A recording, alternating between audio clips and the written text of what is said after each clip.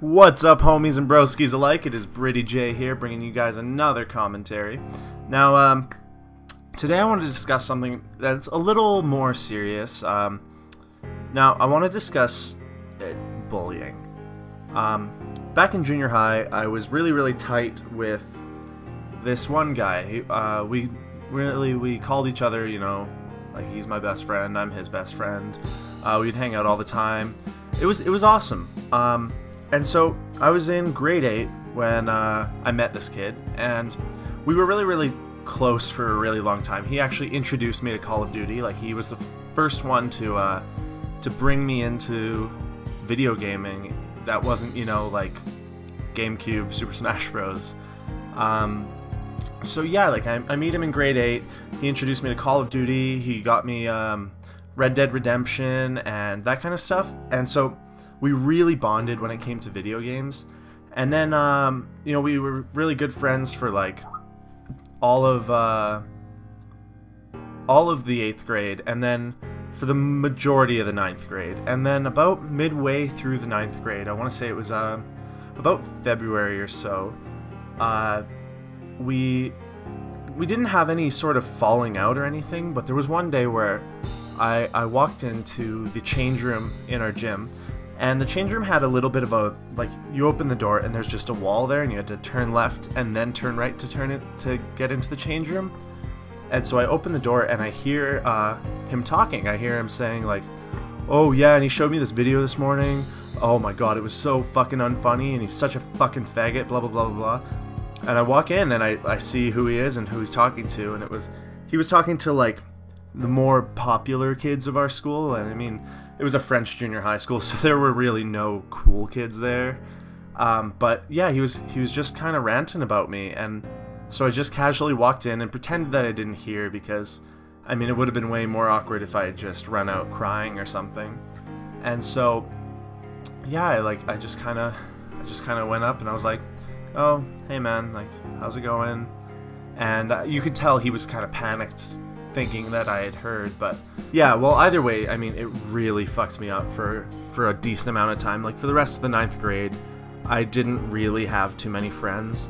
And then he started dating my ex-girlfriend, which, I mean, it was junior high, so in the long run, none of this matters, but it seemed like the biggest deal in the world, because he always talked shit about her when I was dating her. He always said like, "Oh, you don't need her." But, you know, he started dating her, and then one day I was talking to her, and her and I were still close, like we were still friendly, and I was talking to her and I asked if she wanted to go like on a walk, because I hadn't spoken to her in a little while and I wanted to catch up.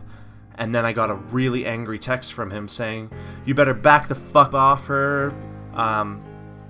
So yeah, like I was just, he just kind of abandoned me, and then he started trashing me for almost no reason. And I mean, I was a different person back then, but it really sucked because it pushed me away from people.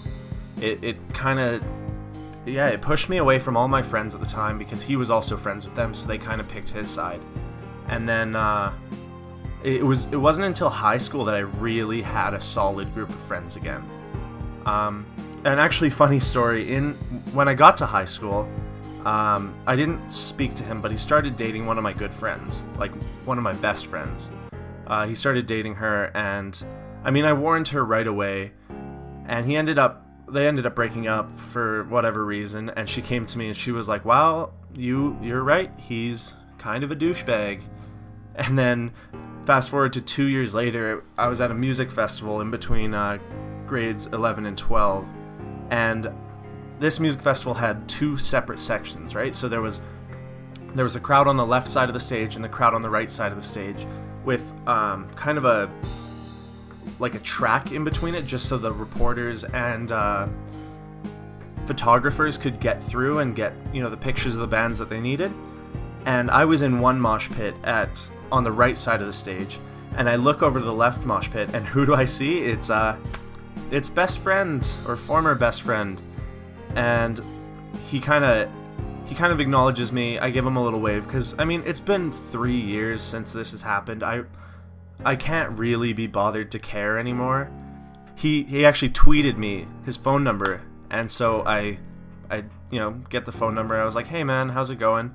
And he just sent me about a paragraph long, like in the middle of this music festival, he just sent me this entire text about, yeah, he said, hey man, I'm really sorry for the way I treated you back in junior high. I mean, we both made some mistakes, but I was a royal douche to you, and I am so sorry for that.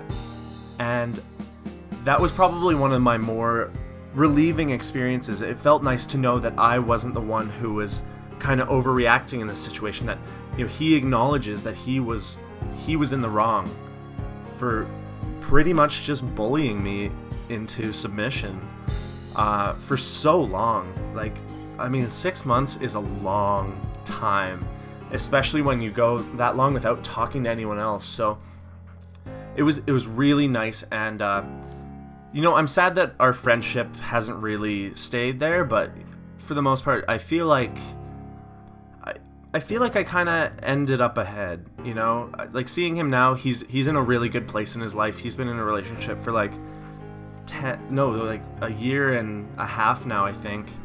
And I can't be more proud of him, you know? Like, it's just impressive to see, like, people growing up after that long, and I harbor exactly zero harsh feelings towards him, and I hope he's the same way. So yeah, if you guys have any sort of bullying stories that you want to talk about, feel free to just shoot me a message. I'm always open to talk.